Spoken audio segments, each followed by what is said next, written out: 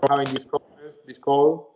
It was a pleasure really to meet you in London DeFi Summit. We really talk a lot about investing in crypto. So for all the Spanish people, I will probably translate later our interview. Can you describe or can you introduce yourself? Sure. So my name is Peter Moricz. I'm born in Hungary, Budapest, Hungary. I lived there till I was 13. Then I moved to Chicago, Illinois, in the United States, and I went to school there. And when I finished university, I went to work on the Chicago Board of Trade, on the floor of the Chicago Board of Trade out at the university, and I learned how to become a trader in the fixed income futures market. And when I was done I was trading on the floor, and the electronic trading was coming on in 1997, 1998 in the Board of Trade. You know, they were competing against the Merck, CME, but they had the Globex. So I was one of the first electronic traders that left the floor and started trading overnight. And in the beginning, the overnight was quite quiet. And the main reason I went over to work on it at the nighttime, because at that time, to be on the floor and into the pits, on the floor of the pit, the badges costed $8,000 just to stand in the pit without doing anything. So it was quite expensive. And as a 24-year-old runner at that time, you cannot really afford to do something like that. And to trade overnight, it cost you only $250. So it was called a night badge. Yes, that was the old co-working spaces, no? In Crypto yeah, that's Plaza, right. we are trying to do like this a bit, so like a co-working space for people who want to trade in crypto. And I think in some way we are really doing the same that the markets in the past. They have a place to share this work with other people. I think one big, I think the one big is that when you run the floor board of trade, you have guys who were down there for generations, right? So they got to know the market, and that was passed down from generation to generation. The crypto market is quite young, you know, and it's really kind of just picked up trading wise for the last maybe 2 years. That really, you know, a lot of volume and liquidity came in that you can make those kind of trades with, you know, with all these exchanges are popping up everywhere. So it's still a new market. You know, you can look at technicals, but there's more to it. In my opinion, it's not a different valuation. That's why you have people from, you know, the traditional investing firm coming in there and try to predict where the market goes, and then goes completely other way. And then they try to go, oh, it's going to go up to 20,000, then it goes up. Oh, it's going to go down to 3,000. Then, you know, like there's no real, you know, they have no rhyme and reason, because they just look at the charts, but there's, you know, the crypto market has much more to it. And you know, it's still a learning process in there. So about Moricz IO, can you tell us about the fund that you right now are managing, and how can accredited investor can join or can invest? Yeah, so Moricz IO, it was my consulting arm. When I stopped doing ICOs, I see that people need quite educated. They want to learn, right? They need education on that. And when I was lived in London for 5 years, I got to know quite a bit of people in the developing community and the blockchain community. So it was, you know, as we all know, there's a lot of scammers in the space, and I was trying to be one who help out, you know, give the people the right, go to the right people, where the right developers are, where the right technical writers are, you know, who can help them out. I don't care for scammers. I like helping, like new products. I like to make sure, you know, this, as you can see on your own place, there's a lot of new, exciting young people come out who need some guidance, who need some connection help to, you know, how they work. So that's with Moricz IO, that's what I was used to doing. But in the last 3 or 4 months, I really start focusing on the decentralized finance, DeFi. I mean, let's call it open finance, because it's not really decentralized besides Uniswaps. And I think there are some opportunities in there that I think could be very interesting going forward, right? So the fund I found right now is called QuantDeFi, and we are investing in stable coins. And you know, so we want to be like a very simple way for people to invest in, called like a money market, like the normal bank money markets, where you can just put your money in for 3 months or 6 months, 9 months. You can take your money out anytime, so it's not a long-term lockup period. You know, give us 60 days of 30 day or 60 days notification. We can take your money out, and you can go anywhere from, you know, ROI return is big for 8 to 10%. So it depends how safe you are, and you can watch it. So what you're thinking about that? You're thinking about compound, or you are what kind of? Companies, what are protocols we're looking at? I mean, DXDY, Fulcrum, there's other platform that, and if you want to get the backing of the USDC, like USDC stable coin is backed by fiat currency, so and then back of that, they're backed by the FDIC insurance. So up to $250,000, if your money something goes wrong, you actually get your money back. So depends how safe you want to have this your money.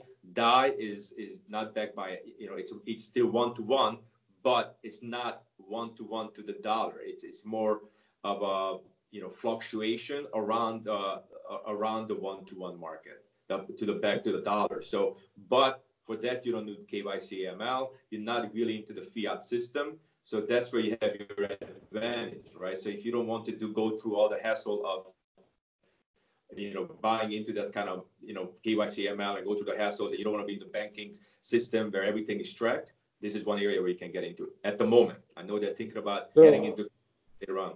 So in that case, I think probably your cost will be probably to pass from fiat to digital US dollar.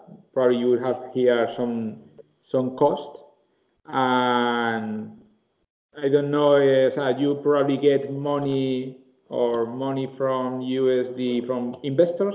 You go to token or to digital crypto. You go to Fulcrum or these kind of places. After that, you return so probably you win a more higher return rate IOR than the dollar right now one, and you have the cost of ramping probably, so that's the main. Yeah, I mean, for now it's costing, everything is very transparent, right? So we are doing what we want everyone, what we are trying to do is give more of a traditional back end system, which everything is regulated, everything is looked after, and everything is covered in a very strong risk management, because I put besides me having 20 years of trading experience, my partner who worked at all the top banks, UBS, Deutsche Bank, as a quant, to be, that's why I want to be sure to have a very strong risk management and very strong back office with governance. To me, that's very important, because everything else can be done on your own if you really pay attention to that. But you have to pay attention to that. This is what we do 24/7. And do you think these high return rates are going to still in that level in the future? Because in my point of view, is probably that the cost of capital right now in the token market right now is higher than will be in the future, or not? Yeah, I think what you have right now, it's going to last for a shorter period of time, right? But as you can see, as the market goes down, actually the yield goes up, right? Because people start parking their money in the cars to get APR. If somebody gets, if somebody borrows, money, they have to pay that back. And if the market goes too far down, they have to pay everything back, and then they need more DAI. So it's a tricky thing, because MakerDAO came to life during the crash, right? So it's really came around 2018. So it's been, you can look at crash proofing for that. But it's a new market. I mean, that's why you're getting the yield. It's a new market. It's you get a lot of risk. You need to look at not just what's going on in the market, but also smart contract. Make sure there's no bugs. Make sure the Oracle doesn't get hijacked. Oracle is when the data system it comes in and the payments. But there's a lot of things you need to pay attention to. It's becoming such a new field that always something new comes out, and that's the exciting part. But you do need to pay a lot of attention to that. That's why. Okay. Yeah. Okay, and what is your return right now? The return rate in the last 6 months, the median. You would able to get a return ROI of about 8-9%. 9%. 8 to 9%. Yeah, because it's fluctuates. You can go down to 7%. You can go up to 14%. So and that's what we're monitoring. Monitoring 40, all the time. 40 or 14? 14? 14. 14. Okay. Yeah, I mean, at one point, you know, for a short period, one of like DXDY popped up to 24%. Yeah. Right. And but middle of the night, so I know some Spanish people like to be up late night, so you go see it. But I had to jump out of bed to see what's happening, to move money around to get that. But we have that automated now, so we don't even have to. So what, you know, they give us the where the best rate is across all the protocols, and that's where the money goes. Okay, really interesting. I think it's for sure right now one way of having more interest in a world with probably the historical low interest rate of our history. So I think it's right now the timing to do it. Yeah, it's really a way to extract some return from the crypto capital market that usually people think about Bitcoin, Ethereum, not really in that way exactly. of this return. Yeah. Yeah, exactly. I mean, that's what you said. You have, you know, all the banks, especially in Western Europe, you know, the yields are going, they're negative yields, right? Yeah, I mean, yeah, amazing. If you look at Scandinavia, you have, you know, negative mortgages. I mean, and I think there's about $17 trillion worth of bonds are under, you know, in negative yields, and it's only going, you know, JP Morgan just came out saying that you're going to have longer, and we don't even know what's the, you know, you're putting money in and you're getting less back. I mean, to me, it's just, you know, we've been living here and been trading, and you've never seen anything like it. So if you have something safer that you can get even 5-6%, that's more than you would get back from your bank. So, and about that, at final, the trade-off is the risk. No, you are really having the risk on a smart contract, but as you say, you have some insurance in some of the projects. So yeah, that the thing is, where is the risk where you are really taking? That's why you're paying me for the fees to make sure that I have it covered for you. You know, so when you're investing, the money is safe with us. So when you give me the money, you get money back plus more. That's the whole reason to have this something set up like that. Okay, very interesting. I will, if you can send us some information about your fund, it will be really great to share with all our people who really are watching us. Right, really, thank you for this interview. I think you